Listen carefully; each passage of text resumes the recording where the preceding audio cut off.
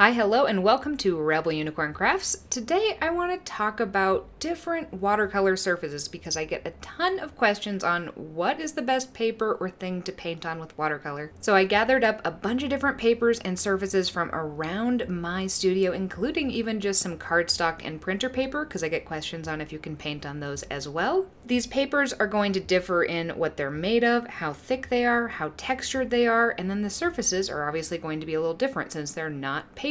In order to test this, I have mixed up 3 colors and enough of that in order to go across all of the different surfaces so that we can actually kind of compare them all the same across. And then, of course, I spilled them, so let's clean that up before we get started. I always hesitate to tell people what to actually paint on because that's going to depend on a lot of different things. So my tests today are going to be targeted at answering some of those questions based on what you might like. Part of that is going to be price. I will go over all the different prices at the very end. Part of it is going to be the blending of colors on the page, so that's what I'm testing when it goes from yellow to blue. If you're like me, you like to encourage blooms in your work, and so that is a really key thing for me in what I like to paint on. That's what I'm doing in that red circle, so I paint it, let it soak in a little bit, and then I just drop some water into it, and that pushes the pigment away, and on certain papers it's going to create this really interesting texture and also kind of a highlight area. Similar to that is dropping in color, so you can put one color down and then drop in another color. And I want to see how that bleeds together, how much it pushes, how much you can actually see the 2 different colors, and just kind of what it looks like. Then with this big blue box, I'm going to be testing a couple things. The first thing is how many back runs, so those unintentional areas where it didn't dry quite evenly and it kind of runs back and has that uneven finish or look to it. Which again is kind of related to the blooms, so they look nice and neat, but a lot of times you want to avoid that. So that's part of what I'm testing with that blue box, but the other thing I'm testing with that is also I'm going to let it dry and I'm going to layer on top of it because sometimes you want to do a lot of layering and certain papers are better for that. The final thing I want to test here is how well does it lift. Now there's a ton of different ways to lift watercolor. The method I'm going to be using is the kind of damp, cleaned off, dried-ish brush method. And so what I'm going to do is after I paint the strip, I'm going to wash my brush, tap it off so that it's pretty much dry. I'm going to swipe once, tap it again, and swipe a second time.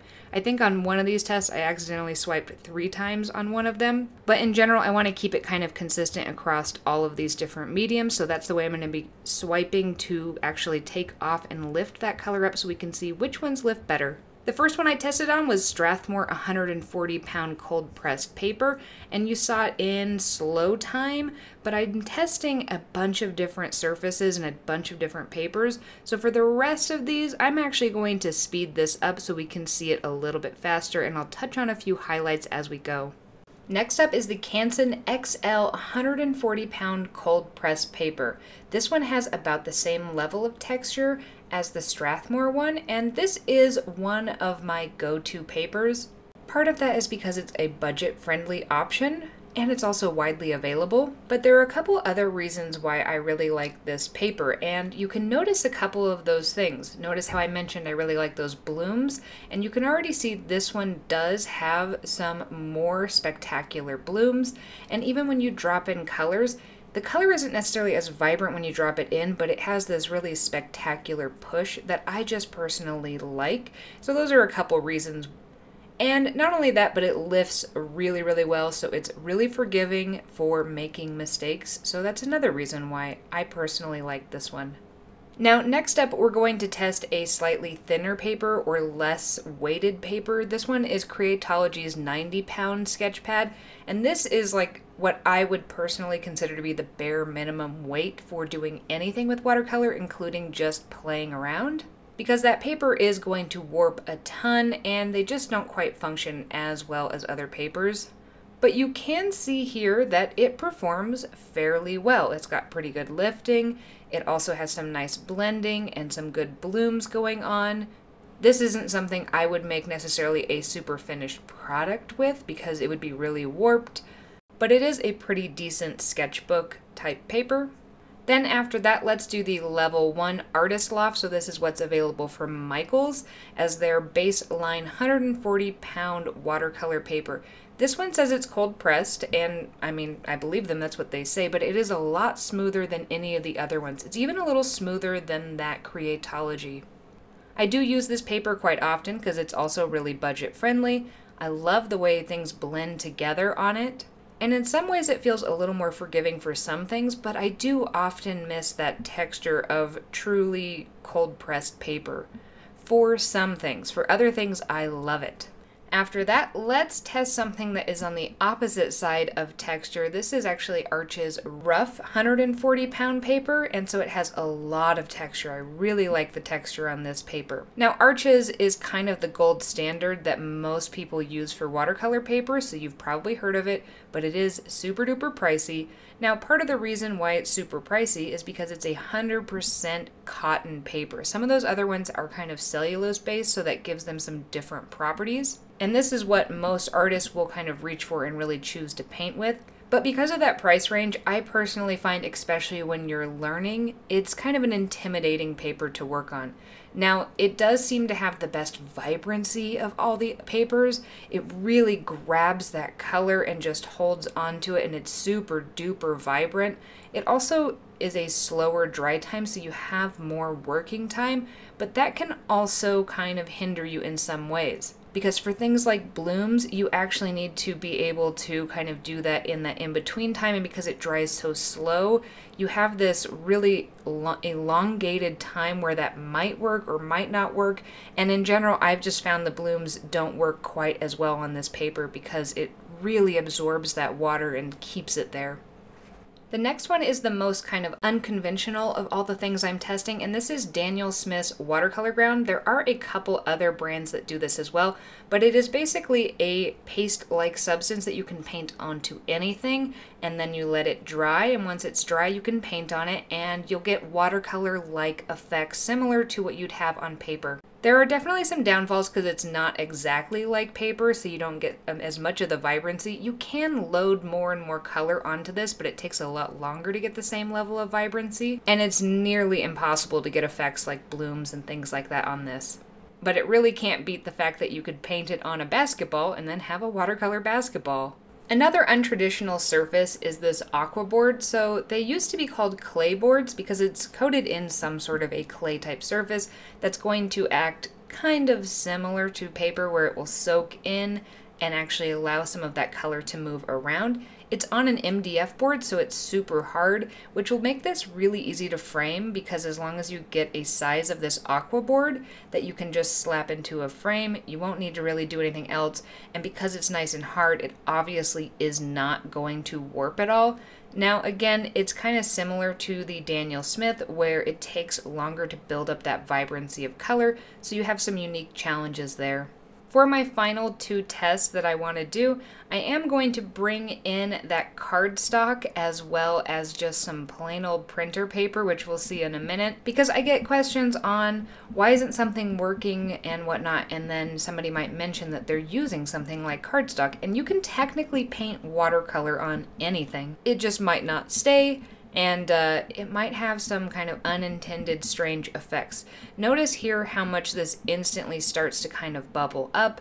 The vibrancy is lacking, you don't get some of those effects, and on the cardstock paper, it had this one really strange unintended effect where there must have been like little globs of certain types of material on that paper that got a lot darker, and it kind of made it speckled, which could be kind of cool, but it didn't happen right away, so it was a little surprising and not something I would have expected. It's also super duper smooth, so you're not going to get kind of any of that interesting texture. It's really not made for this purpose, so we can't expect too much from it. So, I mean, if this is all you have on hand, that's totally fine, but it's not something that I would go out and purchase for this activity specifically.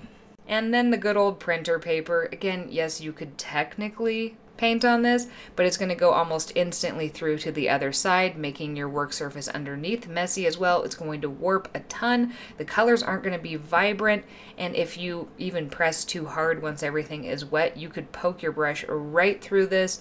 So this is probably not a great thing even for something like kids. You'd probably at least want to give them that cardstock so they're not going to completely poke all the way through or something like that. I will say a ream of paper is kind of pricey in all reality, and one of those 90-pound watercolor pads are actually sometimes around $3 or $4, so they're not too expensive. I mentioned at the beginning that part of that big blue box, I actually also wanted to test layering, so I let these all dry around the same amount of time, what I'm typically used to for just letting things dry and moving on with my normal papers. And I'm just going to layer on a couple different colors. What I'm looking for here are nice clear lines along the edges. And I don't want the colors to bleed together or kind of lift up as I place them down because ideally they will be dry. Most of these work pretty well. I will say Arches typically has a leg up on this. I have found that I can layer more and more and more on Arches, and it's more forgiving than when you start to layer on other papers. And when you get really dark and you continue to layer, it can start to lift some of the layers underneath up because you've got so much paint kind of sitting on the top layer. And Arches does seem to kind of grab it and sink it so that it doesn't become easily accessible to your brush. A couple things to note here are that Daniel Smith and that watercolor ground were not dry enough to actually move on. I did have to grab the hairdryer in order to try, and I have noticed this. If you do a layer with that Daniel Smith, you pretty much, unless you really sit there with that hairdryer, you're gonna need to sit there or even just let it sit overnight before you can do another layer. The Aquabord takes longer to dry, but the hairdryer trick does work about as well as paper. It's just a little slower. Here they are all once they were dried. You can see them all kind of next to each other, and you're gonna start to see some differences. I want you to notice a couple things. Notice the vibrancy of the colors, notice how much there is an outline around where you place your colors, the blooms, how many backgrounds there were, as well as how much was actually lifted off the paper when we did our lifting exercise. Again, that one strange kind of unexplainable thing with the cardstock paper, even once it dried, it still retained that speckled look, so that really surprised me. Another thing you can notice is how warped any of these papers are. You're going to really see on that printer paper how warped it is, even just from sitting there. When we bring some of these next to each other, you can see that the Arches had a bunch of vibrancy. Something like the Strathmore also retained quite a bit of vibrancy, but the printer paper, it looks like a completely different color. It's a similar story with something like the watercolor ground, but what I actually want you to notice there is how much things just kind of blend smoothly together. This could be used for really good effects if you like that blending smooth, but you're not going to get any of that bleeding or any blooming or any really interesting textures. Everything's going to be definitely smoothed out with that watercolor ground. So, what's the best? As usual, I am not officially going to say which one is the best, but what I do want to do is go through some of the top ones and discuss their pros and cons. For the Arches paper, this is a $20 pad of paper, even this little tiny one that I have here, so it is a high price point. That's definitely one of its cons, but it really can't be beat for how vibrant the colors are, how nice the layering is, and the paper has a beautiful texture to it.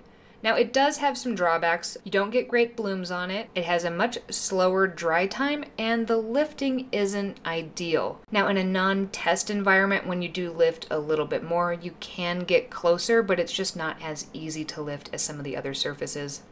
Aquabord, one of the big pros is it doesn't warp because it's a nice hard surface. There are super fun blooms on it, decent lifting, and it's super easy to frame and looks really professional and polished. But it does have a much longer dry time, the colors are not as saturated, and you're going to have a higher price point because you're going to have to buy each board, and depending on the size, they start around $2 to $3 a single board and go up from there. ArtistLoft is a nice budget-friendly option because it's about $6 or $7 for a pack of 24 pages of the 9x12 size. And this one is going to give you really nice blooms, great color blending, and decent lifting. but there are a couple downfalls just like any of these other ones. It does lend itself to kind of harsh outlines on any of your brush strokes or spaces. It's really easy to get unintentional back runs, and that paper is super smooth, so if you prefer a more textured paper, this one's probably not it. The Canson XL, as I mentioned, this was one of my first ones, so I'm probably a little biased towards it. And again, this one is a budget-friendly one. Currently, I'm seeing it going for about $10 a pack, but I've also seen it go for around $7. And I love this one because it's got really nice blooms. It dries pretty fast. The lifting is unbeatable on this one. The one big downfall with this one that I personally have is that it's easy to get those unintentional back runs, and a bunch of layering on top of it isn't necessarily the best. But what about the Daniel Smith watercolor ground? The big pro on this is that it can be used on unconventional surfaces, so things that you normally can't paint watercolor on, voila, now you can. Only problem is you do get a loss of vibrancy, there really aren't any blooms, it's hard to lift, and there's a really long dry time. But again, you can paint on anything. And the Creatology one, for a pack of this, it's only about $4, and if you had one of those Michaels coupons, it's probably going to be even less. So obviously the pros are it's budget friendly. Because it's thinner, that means that it dries faster, so if you're impatient, this might be great. It's got good blooms, pretty easy lifting. Only problem is you are going to get a little loss of vibrancy. You're going to get a ton of warping because it's a much thinner paper. There are some unintentional backruns. And then outside of this test, I have observed that when you pull the tape off of this one, it does rip a little easier. So as with most things in life, there isn't necessarily one specific answer on what is the best here. It's really going to depend on your personal needs, your budget restrictions, as well as what you like to do and how much you paint. Pretty much any of the papers here, if you are a prolific painter, are going to be great, except for that arches. Unless you've got the budget for it, then hey, go for it. Personally, for my day-to-day use, I use Canson XL's paper, and I use quite a bit of different ArtistLoft paper as well because I just find it really useful. It's nice and fits into the budget for all the different testing things I do, and it's great to fill sketchbooks. And then when I'm feeling fancy, I will pull out one of those unconventional surfaces or my arches paper. I hope this was at least somewhat helpful, and if you did find it helpful, please consider subscribing to my YouTube channel, and I hope that you have a magically creative day.